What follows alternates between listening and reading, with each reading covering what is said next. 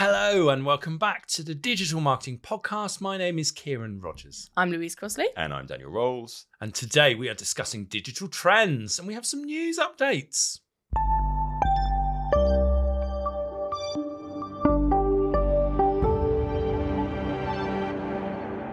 Okay, so let's start. We've got some tools, we've got some news, we've got some trends to go through. Something for everyone. There is. And the first thing is we have got a new version of the Digital Marketing Toolkit. Yay! So that's our most popular download. Last episode of the podcast, we celebrated having launched our new brand. Listener, I must apologise, we were lying because we hadn't actually launched it at that point, but we knew the video would be coming out at the point. So we had to record it in advance. This weekend, all hands on deck, launching the brand, redoing the toolkit, all the assets, the whole website, the presentations, everything. Yeah. So virtually broke the internet. It was a bit of we broke us. It was a bit of an intensive weekend. But anyway, it's all launched. We've updated the toolkit. We've updated our learning platforms. If you haven't taken a look at that, take a look. But if you Google Digital Marketing Toolkit, it will be number one in Google, but it will be in the show notes as well. However, so you download that. But if you haven't... Word of warning for everyone. Look at it properly before you start giving Daniel feedback. What feedback? Me. Oh, I see. Was this you? Yeah, I hadn't really looked at it properly. It's really good. What is this, right? I don't know. Yeah, the brand's beautiful. And to be honest, people say, well, now we're going to do some user testing. Yeah. And I'm like, yeah, but I don't care because I love it. So it doesn't matter. It's like, what if it doesn't work? Don't care. I love it. It's too late. Yeah, it's too late now. But no, if you do have any feedback on the brand, keep it to yourself unless it's positive. No, but do let us know what you think as you go through. We've updated the toolkit with loads of new tools. If you're not familiar with the Digital Marketing Toolkit, it's supposed to be a curated list of the best free tools that we all come across on a day by day. But Kieran has come across one that isn't in there yet, but we're going to add in. So tell us about Mild. Yeah, Mild. So Mild is a search engine for emails from large brands. And I think it's brilliant. Like it's so good. Like if you just take a look at it, mild.com, just go and have a look and type in well-known brands that you know and love. And what it'll give you is all their recent emails. And it's so good for getting some inspiration. I think very often with email, we get a bit stuck in a rut. And it's nice to change things up and have it we're just experiencing that again, like the joy of looking at new and freshness with your own brand. It's a brilliant thing. Yeah, because we refreshed all our emails, same thing. And it was like, this is a good opportunity to look at them. And we rewrote all our language and everything like that. So it's a good point. The other thing is it's not just brands. You can search by keyword. Yeah, it's keyword searchable. So Louise, you found new ways of using it I hadn't even thought of. Well, I thought you'd be good for using it to find online shopping discounts. Yeah. And it works. It's good. Yeah. So definitely check it out. Yeah, take a look. Mild.com, MILLED.com, and search for emails, get some inspiration. Okay, so also breaking news. End of March, there was a Google Core update, and this is the bit that I meant is news that's not news, and I'll explain why I mean this. So a core update is a big update to the Google algorithm that Google tell us about, and the SEO world goes kind of bonkers about it. And the reality is that no one really knows what the core update actually does. You don't actually really tell anyone. No, they don't tell you. And then everyone comes out and gives you advice about what you should do. The analogy from Google about what they're changing is, I think, quite disingenuous. And it says, well, imagine that you were searching for the top 10 movies a year ago. Now you're doing it again now. There'll be loads of new great movies out. And it's like, yeah, there will. But that's what the spiders do every day. That's not what a core update's about. A core update is about trying to improve the index. And this is where I get the opportunity to say, which I love to say, SEO is dead. Okay. So I've been doing presentations on this for about 15 years now. And my point is that everyone says, well, the things you should focus on are the user experience, create great quality content that your users dwell on and engage with and like, and then look at the technical aspects, technical audits, and make sure that you are really kind of ticking the boxes there. Okay. Well, that's what we've been doing forever. And the reality, and you've said this, but you need to create great content. It's not rocket science. Yeah, this is kind of it. I've got into trouble for this before, where I came out, I think on Twitter years ago, and said, just create great content. It's not rocket science. and everyone came back, oh, what does great content really mean? I mean, I think, okay, just go through, consider your target audience, what's going to be useful to them. But the point being, at the moment, there's so much noise that actually, if you create average content, you might as well not be doing it. It's better to have less content. But better content, 100%. Okay, and I think I say this all the time. We've been saying this for years, and everyone's like, yeah, okay. And then they don't do it. They just carry on pumping content out. What I think is getting harder, and what is kind of true about that, the angle of whole SEO is dead.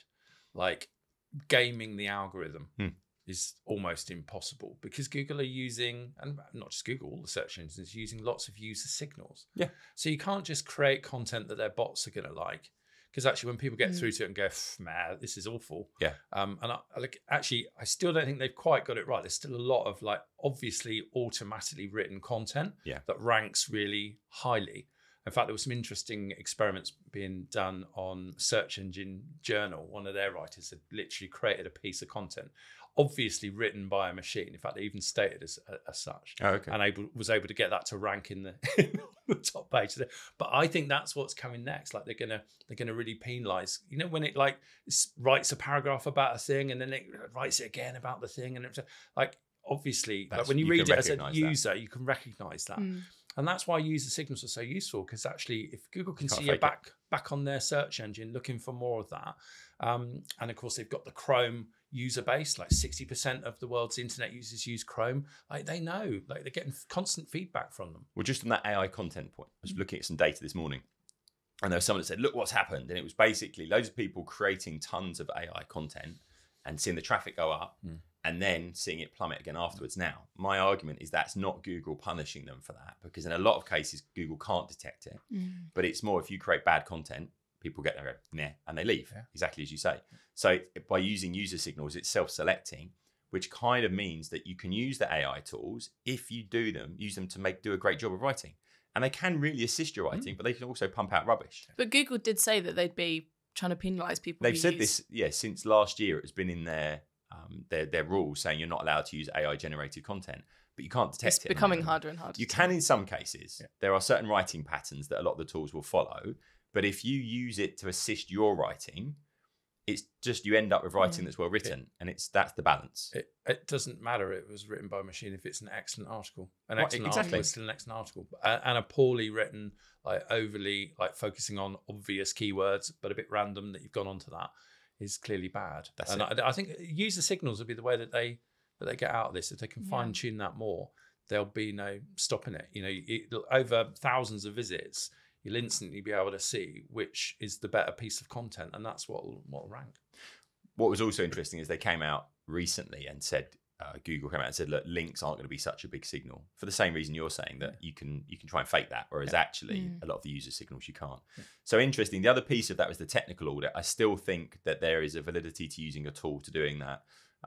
There are loads of tools out there, and we were discussing costs earlier on, and we were kind of going on talking about, we use SEMrush.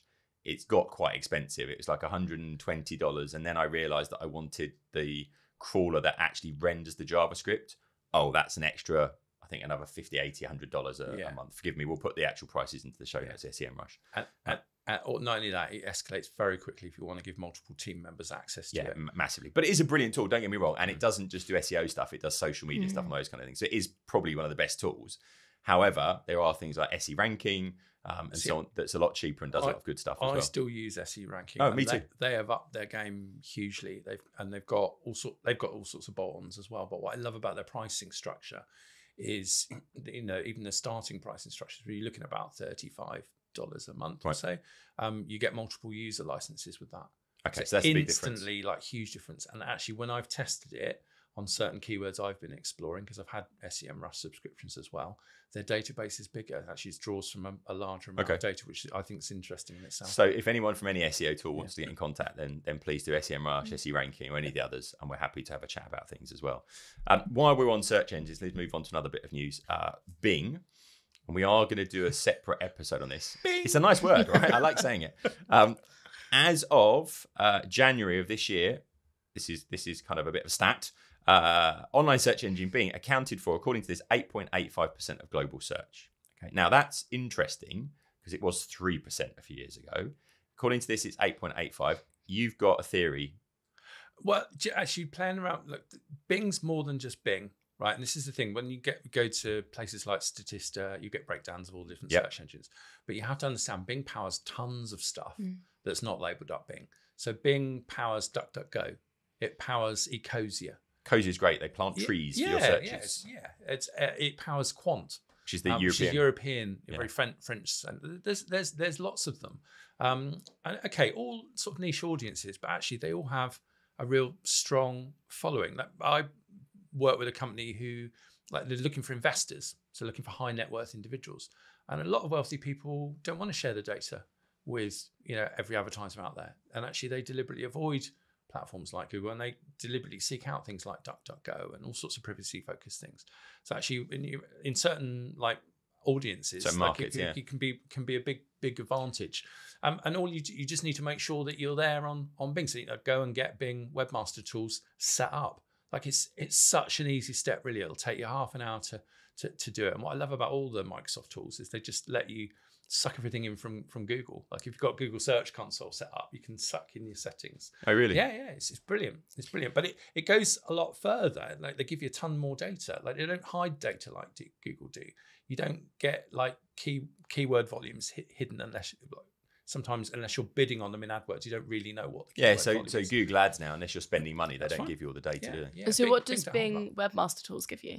Oh, just a ton of stuff. It's got some brilliant free SEO audit tools in there. So if you don't want to pay for a suite, I have to admit I haven't looked at it. Check it out. Really, really good. Like it'll audit your site and give it. It's got some really great competitor analysis tools as well. It's got an amazing keyword research tool, and that's what I love about it. None of the data is hidden.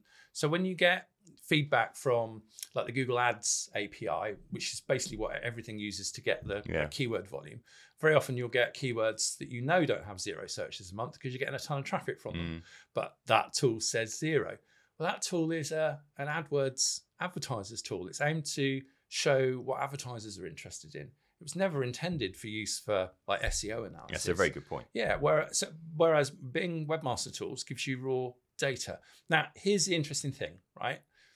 Google claim, I think it's 8.5 billion searches on their search engine. Right? Microsoft with Bing claim 900,000.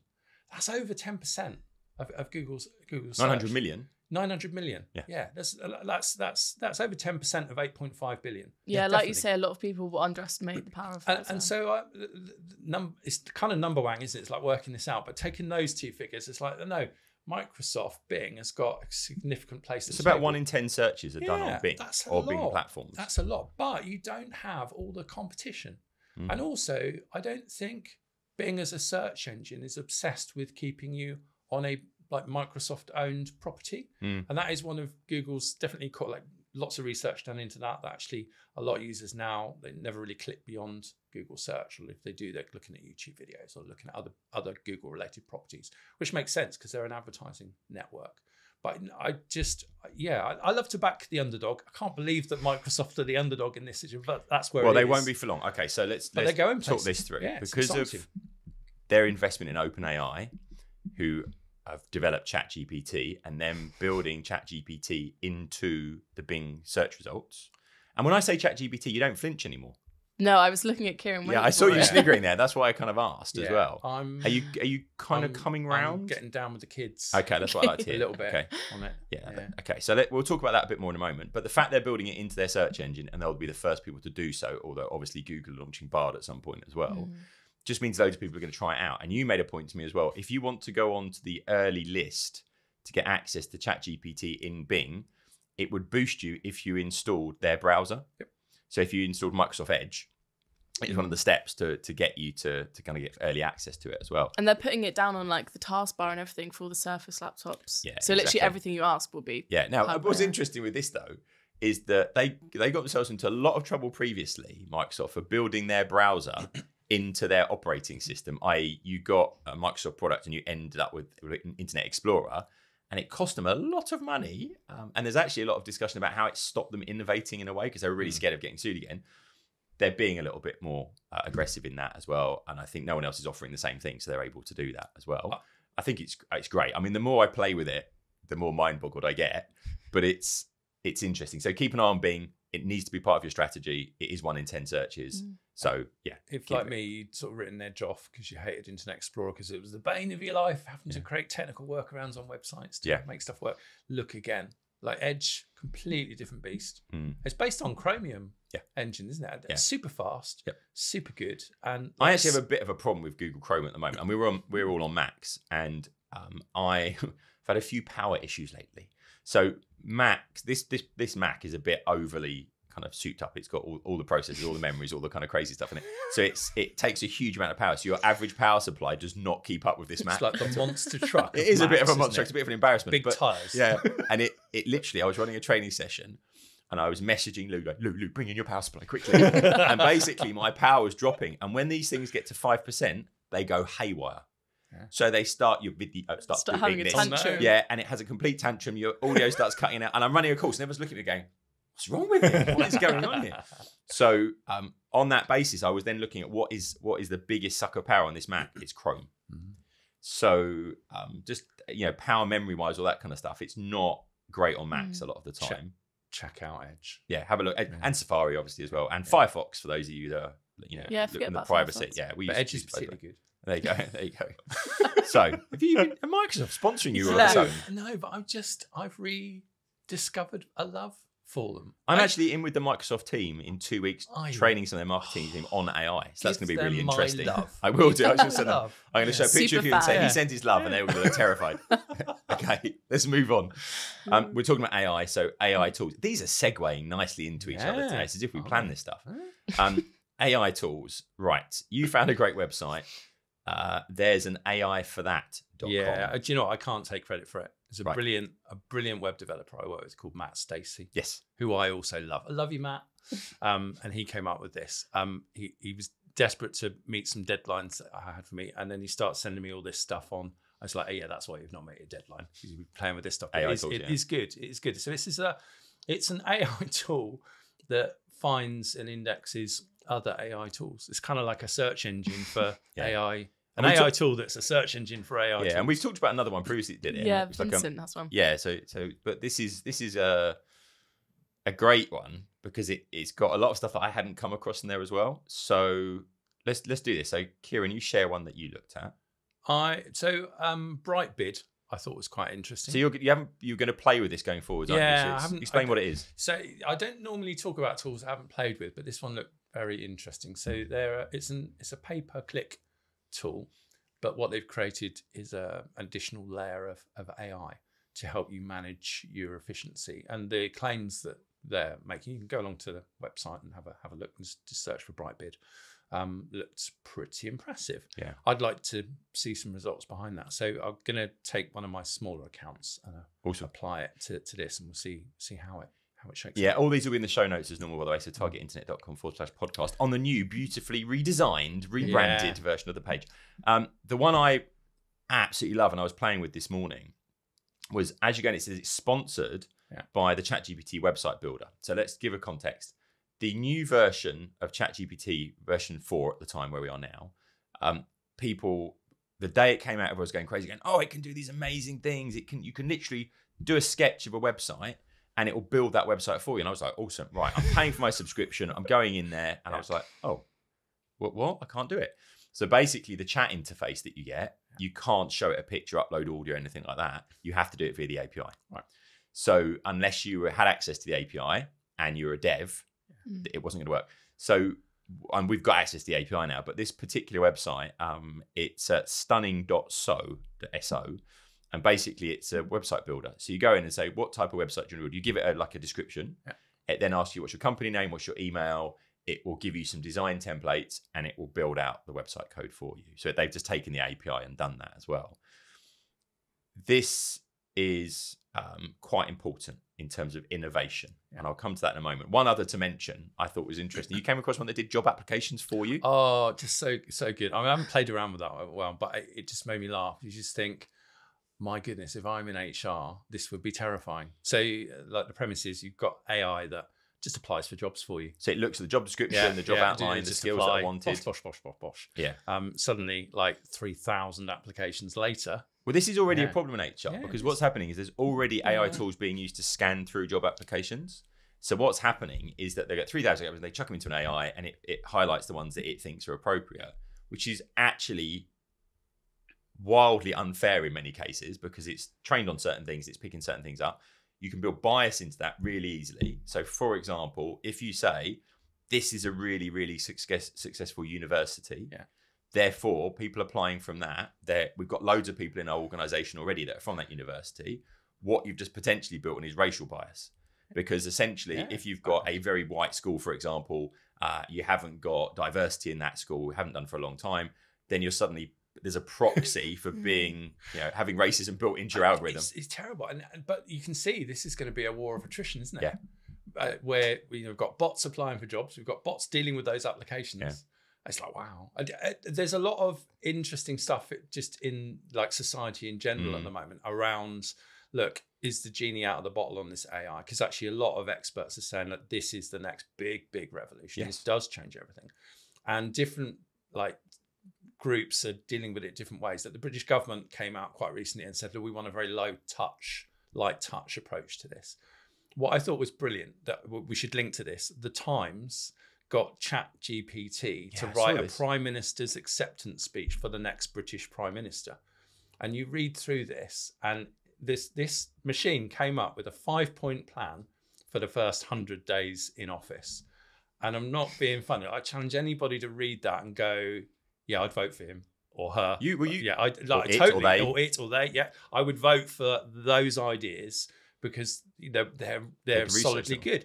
And then it gets really interesting because how's it got that? Well, it's got to those 5 points by looking at like millions of different discussions and data on what's popular and what people actually care about. So, message to the British government: like, you think this is light touch and it's not going to affect everybody? I'm sorry, but you need to think again. Yeah, right. Because I'd vote for this machine over any of the current parties in power. And it begs the question: do we actually need politicians? Because what do? They're supposed to like garner the public interest. Like, do you know what? They might just about become irrelevant. His volume went up quite seriously. I'm very excited. Wow, that's away from the mic. That was quite a rant. It's just be ruled by machines. We kind of are already. Our engineer is over there on the other side going, just the volume, and he's clapping his hands on his thighs. This has made recording an absolute nightmare. This is thigh-slappingly good stuff. Okay, so I'm gonna take that and turn it into something useful, less ranty, which is this, and it's a very valid point in there, which is the approach to innovation. Yeah. If governments and organisations don't realise they need to embrace this heavily, not light touch, to innovate, they will get outmanoeuvred. So you could replace lots of different things. Yeah. And the point being is that as an organisation, if I look at this for Target Internet and say, right, the digital marketing training learning space, actually there will be loads of startups coming and going, well, we're just going to get AIs to create courses. We're going to get AIs to write articles. We're going to get AIs to do podcasts. There's already an AI course builder. Yeah, exactly. So the reality is you need to embrace this. You need to experiment with it. And like all innovation, it doesn't happen by accident. You have to build it in as a structured process.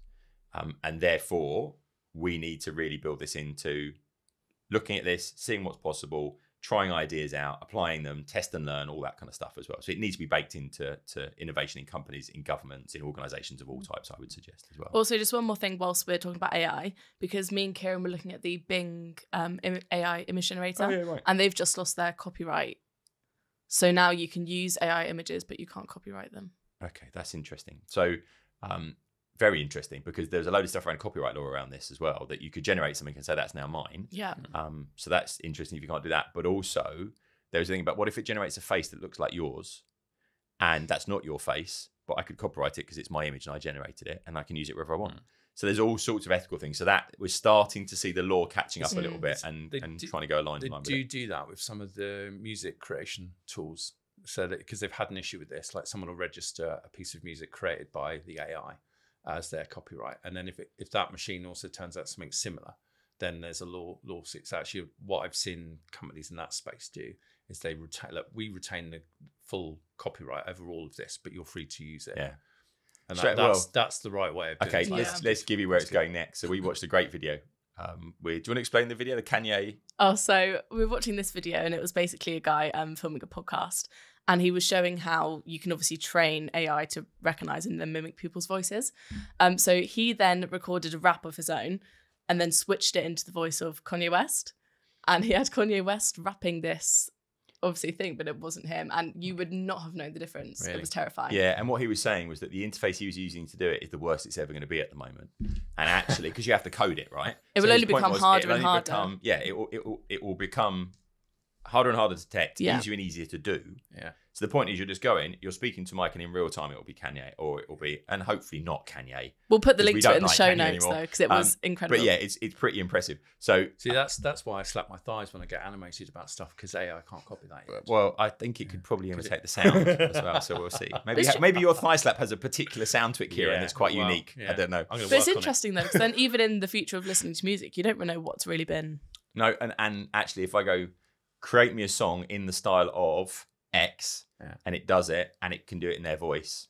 Anyway, there's a lot of stuff to unpack for this. But then it's also, I guess, ethically, because you've done this before with Overdub, where you've trained your own voice, Yeah. but Yeah, so I mean, he's not trained his own voice. no, It's so been done. if I use something like Descript, I can train it in my voice and I can record stuff. But if you've got hours of anybody's voice, you can train an AI with it. Yeah. So suddenly, deep faking voices, deep faking video, we get into a very tricky world where trust is. We talked about this before, but where trust is increasingly going to be in demand, and therefore building trust with our brands, building brand is really important. To stop the press, I'm not actually even real. There you go. I was replaced by AI years ago. Virtual thigh slapping was going on. Right, let's move on to the last one. Non-AI related, I promise. Although actually, it's probably It's some not, AI in it's this, really isn't it? not. Yeah, okay. So GA4, we are gradually coming to terms and falling in love a little bit with Yeah. GA4. We have to admit. Yeah. But let's just talk about custom audiences. So Kieran, tell us about custom audiences. So, look, it's just very powerful. You can link up your GA4 with your AdWords Yes. account, and what I don't know does- this AdWords thing. I don't Yeah. know when Google Ads. what year Yeah. you're going to stop saying AdWords, and we're going to leave this Everybody in. knows Never. what I'm talking about. Well, they do, but then we always get emails saying it's not called AdWords anymore. It sounded like I'm this was from recorded the 10 Isle years of ago. Wight. That's how we roll. Don't oppress me. I like it. I like it. Microaggressions. Yeah. No, Right. so Google Ads then. Woo. You can integrate the two. You can integrate GA4 with Google Search Console as well, and you get a ton of extra data. So like, it's well worth doing. Very simple to do. You just need admin access to the AdWords account, and you can complete this step. But once you've done it, it means you can create audiences. And one of the things I found as you're doing some of the explore reports, it's very easy to like right click on any segment or section that you've created in that report and just create an audience. Bosh, done. Yeah.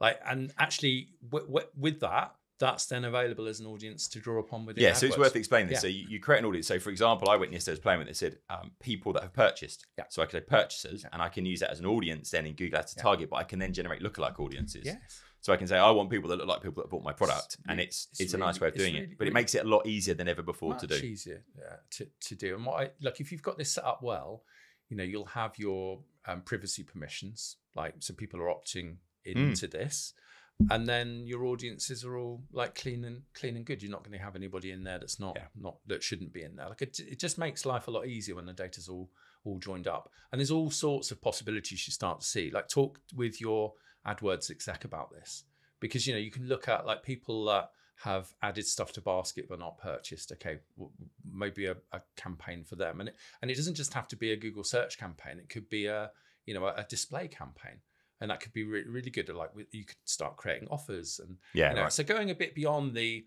if you add stuff to basket and you don't purchase, then we send you an email. Everybody knows about that. It's kind of not, but actually, if you entice people in with like some tasty offers, that could just really maximize on that ROI. And like display ads, they're cheap. Like, because you're paying on them cost per 1,000 views. The problem with display has always been it's been a bit broadcast, and actually, if you use audiences, it makes it a lot more Really targeted. smart. So it works really smart. well. Yeah, nice and joined up. So, any other tools or trends we should be talking about? Let us know. As ever, all of those will be in the show notes, targetinternet.com/podcast. Also, whilst we're talking about GA4, the 18th of May is the next GA4 masterclass. Ah, yeah, very good. So we had loads of people coming on these. So 18th of May, targetinternet.com/GA4, and you can sign up for one of those half-day masterclasses online as well. As ever, thank you for listening to the Digital Marketer Podcast. We are very glad to hear from you at any point. So drop us an email, drop us a message, and we'll speak to you again soon. Please subscribe for more videos like this and visit targetinternet.com for more free digital marketing resources.